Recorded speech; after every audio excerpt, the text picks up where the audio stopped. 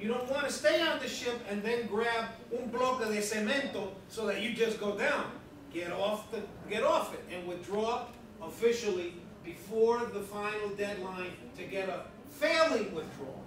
I just want to point this out, because I believe our time is almost up. I just want to point this out. When you look at Latinos, right? Remember, we're heavily a Latino school. We must pay attention to our Latinos. And when we look at it, look at this, 16%. Take a look at this, 11%.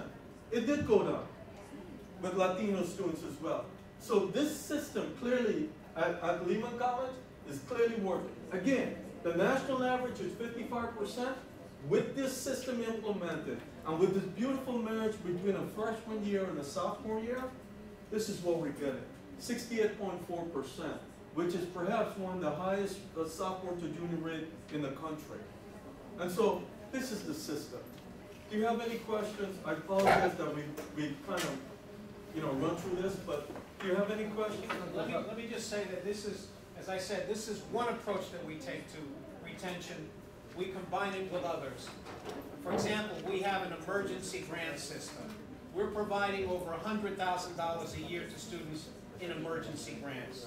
So that if you're a student that doesn't have money to buy a subway pass, we'll give you not a daily, not a weekly, but a monthly Metro pass. Because we have students who say, I'm walking from the other side of the Bronx because I don't have any money.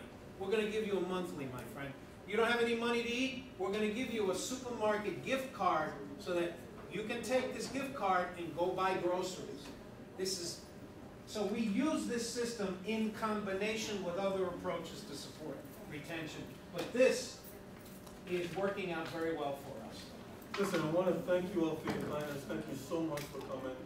I sincerely hope that you got something out of it. We've given you enough literature. In fact, we put together a case study of an actual student who went through the early alert system. I've attached the case study at your leisure. You're free to read the case study.